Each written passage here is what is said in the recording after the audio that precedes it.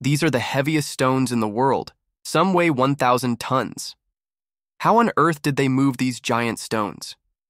And why haven't we found any other civilizations that were advanced enough to move these stones? I mean, it's not like we haven't tried. There are many megalithic sites around the world, but this one in Baalbek, Lebanon is special. The stones here are so massive that archaeologists haven't been able to figure out how they were moved. There are three main theories. One is that the stones were moved by a civilization that we don't know much about yet. A civilization that was technologically advanced enough to move these massive stones, but then disappeared for some reason. The second theory is that the stones were moved by the ancient Egyptians.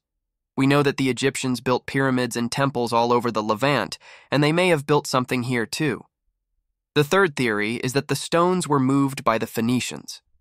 We know that the Phoenicians were expert builders and engineers. They built impressive structures all over the Mediterranean, and they may have built something here too. But how did they do it?